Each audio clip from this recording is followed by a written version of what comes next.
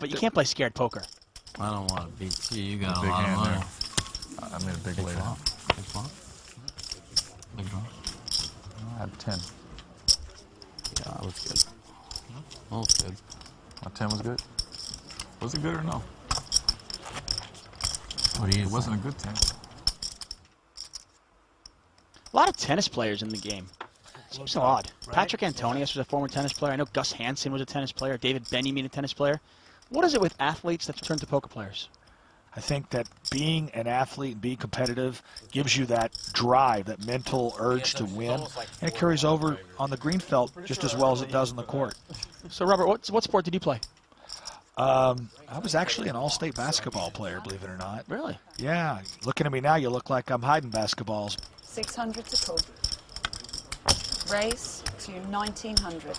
This time Zygmunt picks up a real hand. He's got the Snowmen. Oberstad with 10-9. For people living in warmer climates, Snowman referring to the 2 8s in his hand. Call.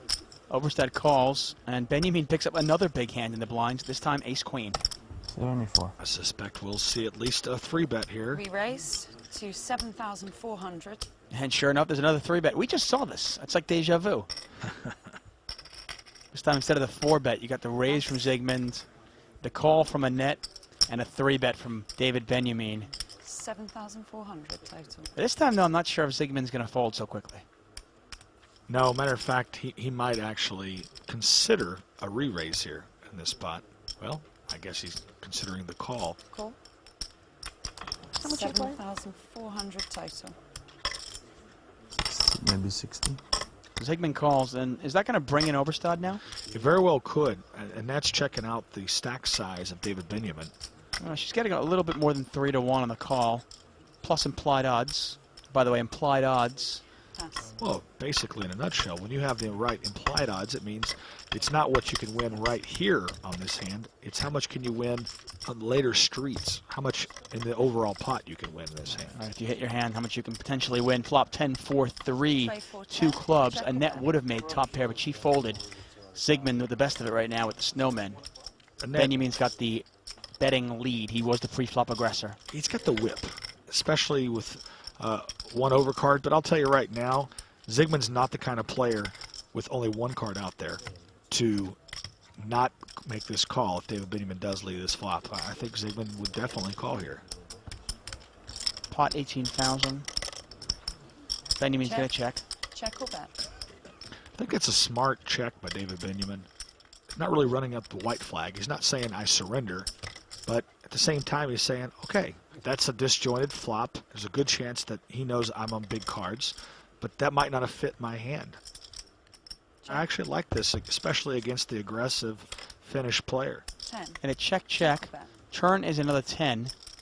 Annette's now kicking herself. That would have been trip 10s for her. Especially with the check flop. It would have been a very, very good turn card for Annette Oberstad's hand. Well, now it wouldn't make any sense to me if David Benjamin led this pot here on the turn. Bet. 9,000. I'm really surprised. He's not telling a very 9,000 consistent to call. story. So many times in poker, it's the story that you tell. Well, is there a chance that he thinks he has the best hand? I mean, is there a chance? I mean, remember, Zygmunt, who sometimes will call lightly, is there a chance that Zygmunt's got King-Jack? Well, here's the problem. By leading this turn card, even if he thinks he has the best hand right here, he can only be called by a hand that beats him. Call. And Zygmunt does call, and you're right. Oh. You can only beat him. Well, that was bingo. Now Zygmunt, if he wasn't sure if he was ahead before, he's pretty sure now. Check.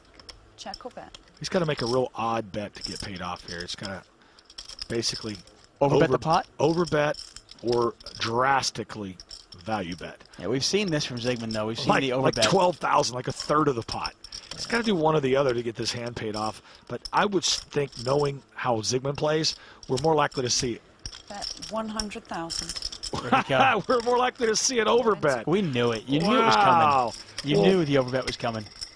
And Zygmunt does this with his bluffs. He does this with his made hands. It's one of the reasons he's so dangerous. Speaking of overbets, there was 36,000 in this pot. Now there's 136,000. Wow. Of course, David Benjamin only has 43,000 left. I like it from Zygmunt's side of the felt. Right, effectively the bet's only 43,000. That's correct. But it just looks so odd because most players go, you know, if you had a made hand, wouldn't you want to get paid off? That's the conventional thinking. Zygmunt goes the other way around and he goes, you know what? That's what you're thinking, so I'm going to do this instead. Yep. He's definitely an unconventional player, but I'll tell you what, his style of play works. He could definitely be on a broken flush draw right here. He could have a club draw. David Benjamin might try to make a hero call here. He could have 6 high. He could have 5-6. I mean, you think of all the hands he could have right now. Easily could be on a bluff. I think there's actually over 50% chance that David Benjamin's going to pay this off. And I can't say that if I'm David Benjamin that I fault him exactly. It's kind of a tough spot. I bet David Benjamin wishes he didn't make that turn bet, because the turn bet is what's really got him in a perplexed state right now.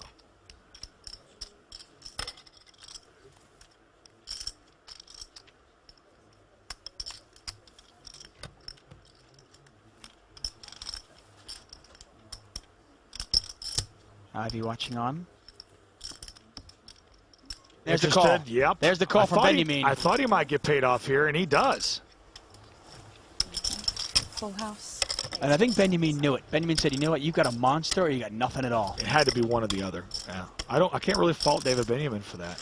Huge pot, and it goes to Zygmunt, 122,800. Nice hand. Thanks. And Benjamin's going to have to rebuy. He has been felted. And he makes the signal. Is that for 100,000 or 1 million?